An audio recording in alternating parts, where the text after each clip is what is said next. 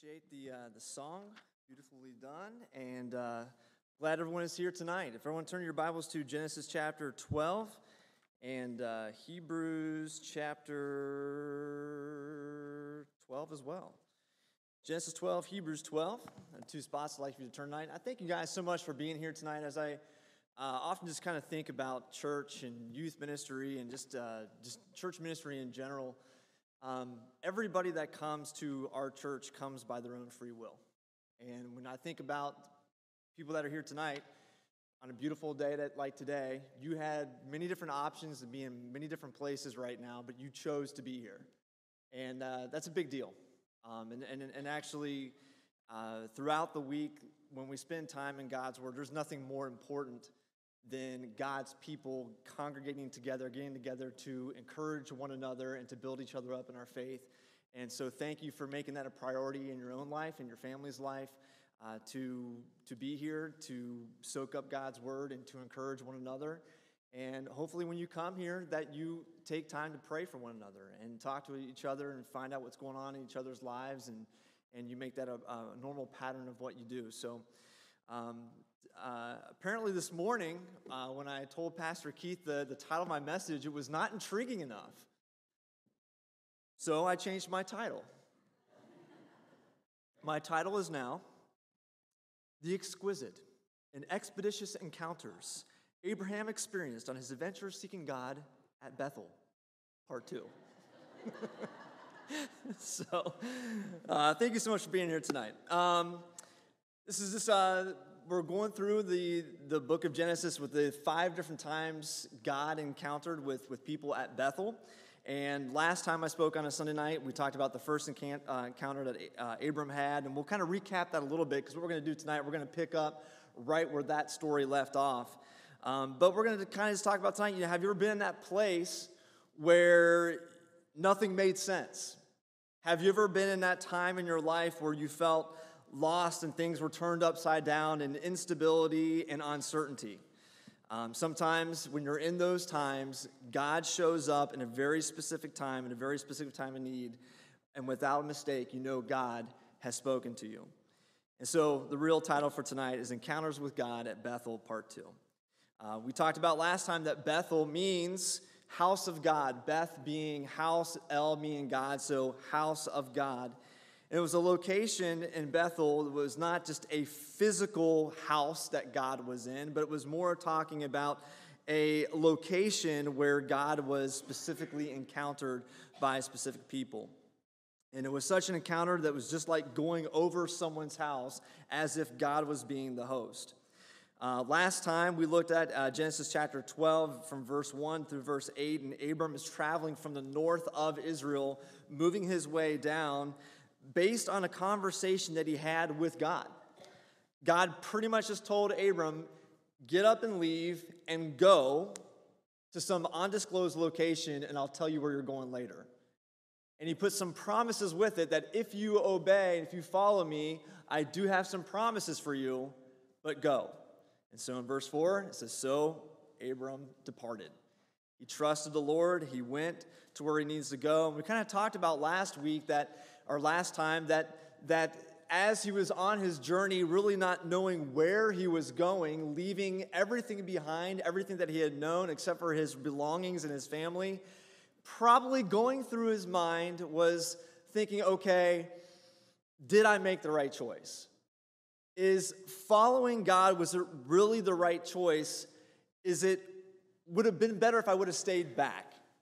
Am I missing out on opportunities in life for following the Lord? Because right now, I have no place to stay. I am just on the road, really from all I know to nowhere.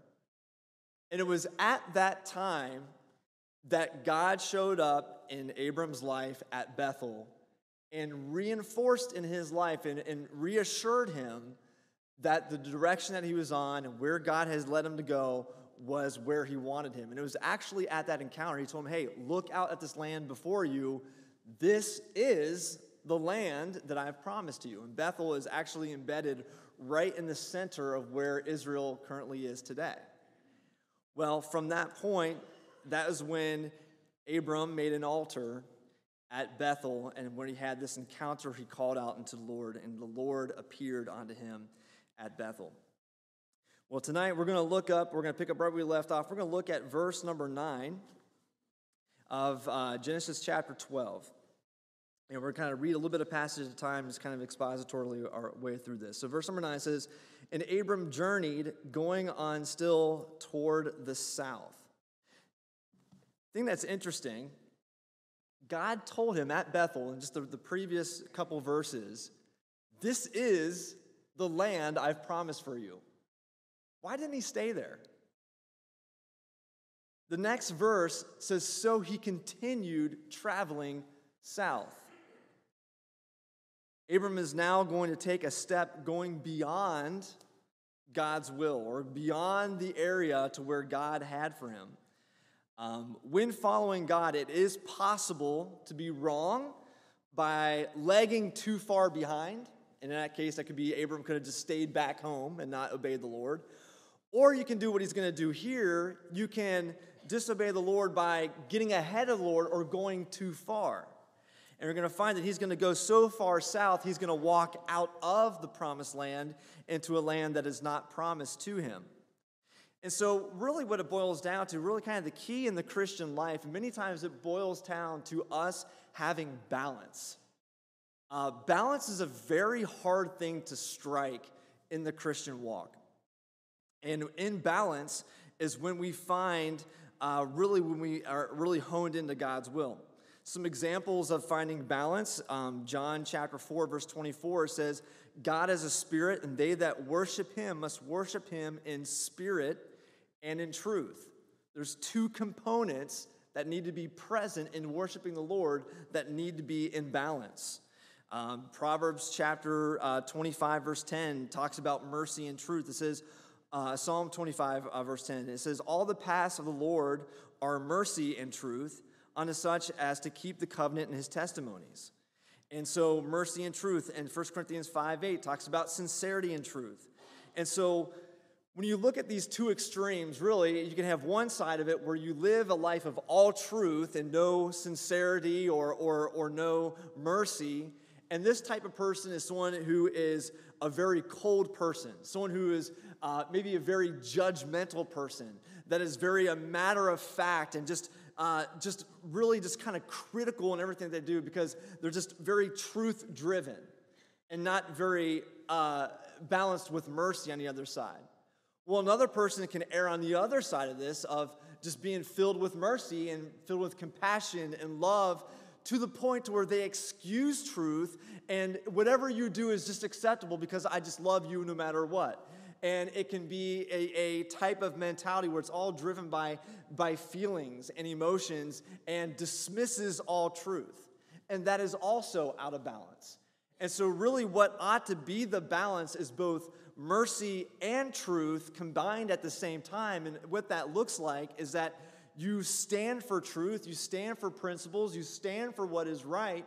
And when other things are in disagreement, you do not back down on those things. But you're not at the point of trying to stand for truth to condemn and criticize. And in fact, when someone is out of line in truth, you try to stand for truth, and through love, you try to bring restoration to the fallen that's there and bring them back to a loving relationship and back into truth. And so really, this balance of sincerity or mercy and truth is really what we ought to be living in the Christian life. And so we'll find here that as Abram is following the Lord, he's going to go out of the bounds to one extreme. He's going to go beyond the boundaries as he's traveling south and going out of the promised land that he was currently in at that moment. Well, as we continue reading in verse number 10, it says, and there was a famine in the land. I think it's interesting to note that the moment that he begins stepping foot out of the promised land, God brings a famine. You see, when we begin to step out of bounds of where God wants us to be, God will oftentimes bring chastisement into our life if you are a child of God. If you have your finger there, go ahead and turn to Hebrews chapter 12 and keep your finger there in Genesis. I want to kind of cross-reference a passage with this concept. If you are here tonight and you are saved, you are a child of God. God is your heavenly Father. And just like an earthly father-child relationship, we have the same type of relationship with someone who's saved as a child of God with our heavenly Father. And just as a loving parent will discipline their children when they're out of line, God will also discipline his children when we are out of line as well. Hebrews chapter 12, verse number 6, it says, "For whom the Lord loveth, he chasteneth, and scourgeth every son whom he receiveth." So the Lord chastens his children, and the motive is because of love. Sin, really what sin is stepping out of an area and living in a way that is not best for you. And so God wants what is best for you. And so when we step out of line, God wants to make that pathway away from him difficult so that it can be a means of drawing us back to him and doing what's right. Look at Hebrews chapter 12, verse 7. It says, "If you endure chastening, God dealeth you as sons. For what son is he whom the Father chasteneth not?" Verse 8 says, "But if ye be without chastisement, whereof all are partakers, then you are bastards and not sons." Every child of God receives chastening of God. I think that's important to note. It says, every child of God receives chastening of the Lord. So if you're here tonight and you have accepted Jesus Christ as your Savior, you're saved here tonight, you, in your life at some point in the past, even now and in the future, you will receive the chastening of the Lord. It's because God loves you. It is because God wants what's best for you. You see, God is more interested in making you and I better than he is in making us comfortable. It's many times, it's like a coach. It's the exact same concept. A coach will be very hard on their team. Like if it's a basketball team, they'll drive them hard in basketball practice, running them through drills and making them run laps and suicides and all these things to make them be conditioned to become the best basketball player and athlete that they can become. And it's not because the coach hates them. He's trying to make them better to become what the best that they can be. And so really as a parent, you really are a life coach to your children, and there's certain things that as you chastise your children, it's not because you hate your children, you love them, but you want to instill in them character so that they can become better human beings and better people and better living for the Lord. And so God does the same thing with every single child of God. God is trying to work into your life, and he brings chastisement in your life, and it means to make you a better person, a better Christian, and pull out the best out of you. And so on the same side there, what it talks about is that if you're not a child of God, you're an illegitimate child, as it talks here, you're not a child of God, God's not going to chastise you. You're not his own. And so if you're here tonight and you can live in sin and you enjoy living in sin, you don't get caught doing sin, that is a huge red flag that you might not be saved. I specifically remember that when I was saved as a 14-year-old, I was not raised up in church, and I remember there was some things that I did prior to being saved that there was sins that I was in. And I remember after getting saved, doing those same sins, and for whatever reason at that time, I did not understand it, I could not get away with the sins that I did that started doing after I got saved that I was able to get away with when I was lost.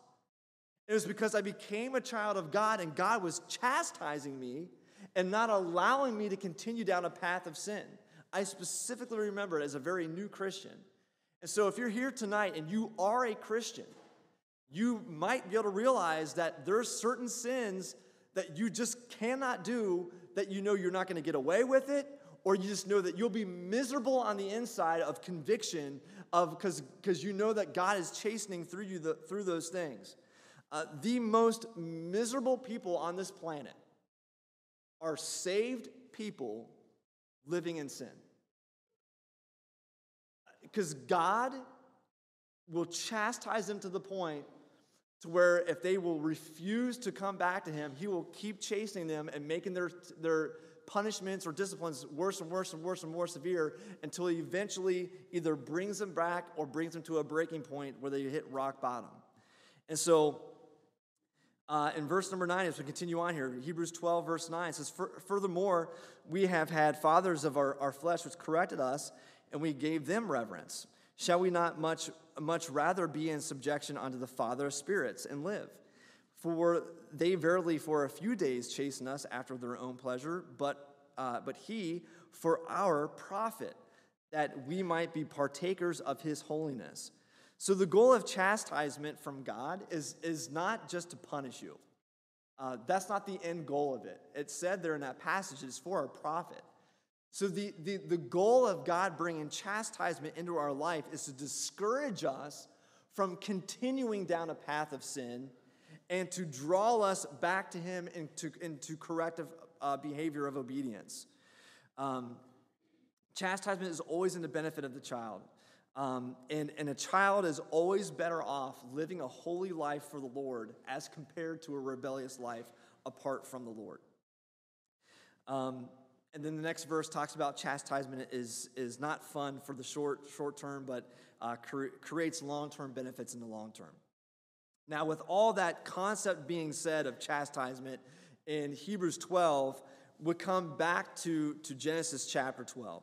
So as Abram has stepped foot into this promised land and has begun to be walking out of this promised land, God brings this famine, and there's going to be a series of circumstances that God is going to bring into Abram's life.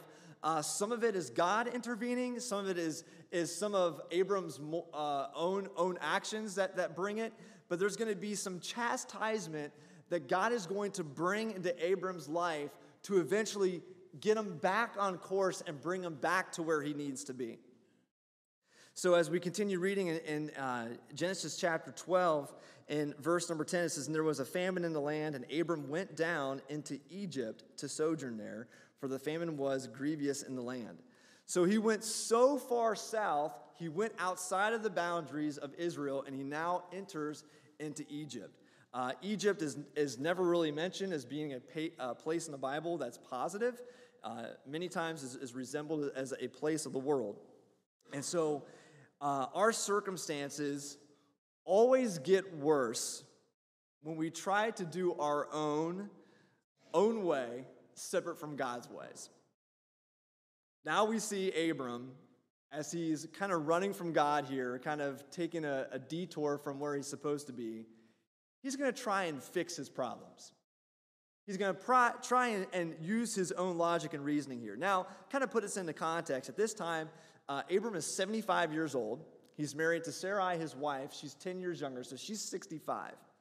She's 65, and the next verse we're going to read here, apparently at age 65, she was still very attractive. So let's look at verse 11. It says, "And it came to pass when he was come near to enter into Egypt, that he said unto Sarai his wife, Behold, now I know that thou art a fair woman to look upon." So he's like, "Listen up, Toots. I know you're 65, but I tell you, you still got it. And I don't know who's here and you're married and your wife is 65 or older. Here's some great marriage advice. There ought to never be a point to where husbands, your wife is not beautiful to you." And she was 65, and I don't know how that conversation goes, what those compliments were, like, "Hey, Sarai, those varicose veins, those are nice." Like, I don't know. I don't know how those conversations went. But she was very fair to look upon. And so he comes up with this plan, and in verse 12 and 13, he has this conversation with Sarai, and he's like, "All right, this is the plan. We're going into this land of Egypt. We don't know these people, and this is what we're going to do." So this is what it says in verse 12. He says, "Therefore it shall come to pass, when the Egyptians shall see thee, they shall say, This is thy wife, and they will kill me, but they will save thee alive." And he tells her to say this. It says, "Say, I pray thee, thou art my sister, that it may be well with me for thy sake, and my soul shall live because of thee. So this is what he was thinking. It's like, okay, my wife is attractive. I'm going into this stranger's land. They're going to see my wife. They're going to want to take my wife. And if they know that I'm married to her, they're going to kill me so they can have my wife. So he says, okay, wife, you need to let these people know we're not married, you're my sister. So if they ask you what our relationship is, you're not my wife, you're my sister. Okay, so that way they won't kill me. They might take you, but at least I can stay alive. That's the plan, okay? What a sacrificial guy. So verse number 14. It says, and it came to pass that when Abram was come into Egypt, the Egyptians beheld the woman, that she was very fair. So Abram wasn't blind. They also saw this too, that she was very attractive, all right? So verse 15. It says, and the princes also of Pharaoh saw her and commended her before Pharaoh. And the woman was taken into Pharaoh's house. And he entreated Abram well for her sake. And he had sheep and oxen and he-asses and men servants and maidservants and she-asses and camels. And the Lord plagued Pharaoh and his house with great plagues because of Sarai, Abram's wife.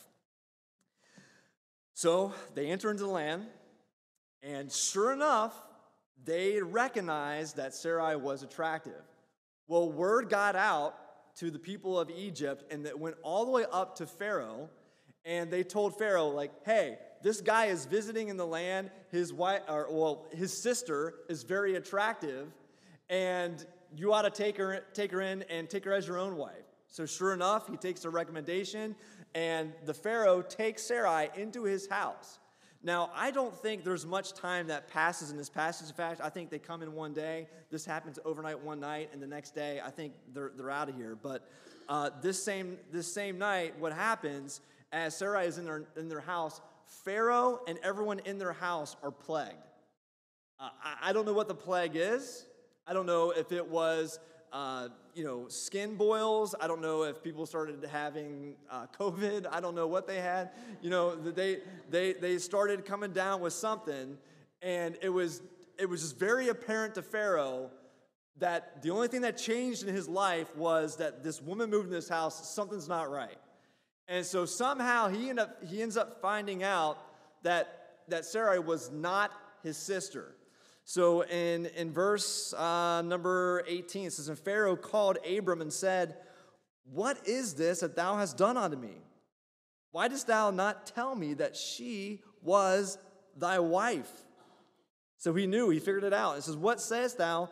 She is my sister. So I might have taken her to me to wife, and now therefore, behold thy wife, take her and go thy way. Verse 20, and Pharaoh commanded his men concerning him, and they sent him away, and his wife, and all he had. So Pharaoh finds out, he calls him out and tells him, hey, you lied to me. You told me this was your sister. And apparently, the people of Egypt, at least at this time, had more character than what Abram did. And he pretty much told me, he says, hey, if I would have known that this was your wife, I would not even try to do what I was trying to do with your wife. And he's like, how dare you do this and potentially have me commit adultery here? And he says, you're a liar, you're a deceiver. And he says, get you, your family, and your belongings out of here. So now, Abram was on this journey previously with no place to go. And now he's kicked back out on the road with no place to go again. This time of uncertainty and instability was not from trusting the Lord with the uncertainties of his life like it was previously. This time, his uncertainty and instability in his life was from trusting himself and causing a mess of his life and trying to do things his own way. Sometimes in our life, we find that there's uncertainties and instability in our life because we're trying to follow the Lord and we're doing what's right. There are other times in our life where we have uncertainties and instabilities because of decisions that we have made in our own wisdom and trying to do things our own way, and we create our own problems that brings instability and uncertainty in our life. But the reality is, whether you're following the Lord doing what's right or you're creating your own mess, all of us here, no matter which path that we're on or pursuing, we all experience uncertainties and instability in life. And so what we need to realize is that when we are in these times, is that regardless of what path that we're on, we need to make sure that we are always turning to the Lord in these times of uncertainty and instability, because that is the only place any of us will find peace and stability in our life. We now enter into Genesis chapter 13, verse 1 and 2. It says, "And Abram went up out of Egypt, he and his wife, and all that he had, and Lot with him, into the south. And Abram was very rich in cattle and silver and in gold." I just think it's interesting to note here, too, that even in spite of our disobedience sometimes, God still blesses us. Verse 2 talked about he was very rich. He had all kinds of silver and gold and all kinds of cattle. He very easily, with that foolish decision that he made being in Egypt, he could have very easily been killed and lost everything. God spared him. God still blessed him. And because of God's grace, he was still able to get through this, and we're going to see eventually where he's going to get to in the next couple verses. But I do want to pause there for a moment there. I think it's healthy for us to reflect here that we can easily look back in our lives, and we can look back and see what mistakes that we've all made. I can look at my life, and I know what mistakes that I've made, and I can look back, and there's specific times I can remember. If it was not for the grace of God, there were times where I probably would not even be here today. You might sit here tonight, and you can look back at your life on some mistakes that you have made, and if it was not for the grace of God, you would not be here tonight or not have the blessings that you have in life if it was not for God's grace. And I think it's a healthy reminder for all of us to realize that we are not self-made prodigies, and that God is many times interwoven into the details of our life, that in spite of our destructive behavior, God is still there. Although maybe chastening us in areas, he still has our loving arms around us. In verse 3, this passage continues on, and it says, "And he went on his journeys from the south, even to Bethel, onto the place where his tent had been at the beginning, between Bethel and Hai." So now, this is probably just a few days later that he just left Bethel, and he has come back and returned right where he started. It was interesting, I was looking at the meanings of words, because especially in the Bible, words have meanings. And so, as we talked about, the word Bethel means house of God. But it talks about his tent was located in between Bethel on one side and Hai on the other. And so I looked up Hai, and what Hai means, that word is defined as a heap of ruins. And as I began to think about that, how interesting that is, that all of us here tonight, we really just kind of stand in between two paths in our lives. A path of following the Lord and his ways, a path of following our own wisdom in our own ways. It is interesting, as you follow those two different paths that you're in between, they eventually lead you to a destination that is either a pathway to where it's the house of God, or a pathway that's a heap of ruins. Tonight, we have those choices to make that are always presented with us every day throughout our life. Sometimes they're small decisions, sometimes they're bigger decisions, But these decisions we are constantly making is either are we depending on God and His Word and His principles to make our decisions that will lead us to a path to where God is? Or are we going through life basing our decisions on our own opinions, our own logic, our own rational thinking, what other people are thinking and what specialists are saying, and going down a path that eventually will lead us down a heap of ruins? Chapter 13, verse 4 is actually the last verse I would like to read tonight. And as he is at this place at the beginning, verse 4 says, "On to the place of the altar, which he had made there at the first. And there Abram called on the name of the Lord." Abram returned to the place where he first encountered God last time. And the altar that he built last time, when he called upon the Lord and the Lord appeared unto him, was still there. You see, the chastening of the Lord, at the moment when God brought the famine and the plague and all those different circumstances, when he was kind of running from the Lord or misdirected in the wrong path, all the chastening of the Lord brought him full circle right back to where he was with the Lord last time. And at that time, he was able to call upon the Lord just like he did last time.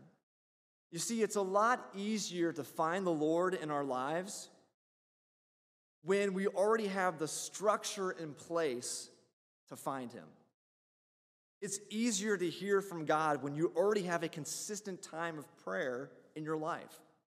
It's much easier to hear from God when you already have a set time to read your Bible every day. You see, people are searching for answers to life's questions all over the place, but many times it's leaving them with more questions. The stability of God, the stability of God's Word are a solid foundation that all of us can build our lives upon, that we can find stability and security.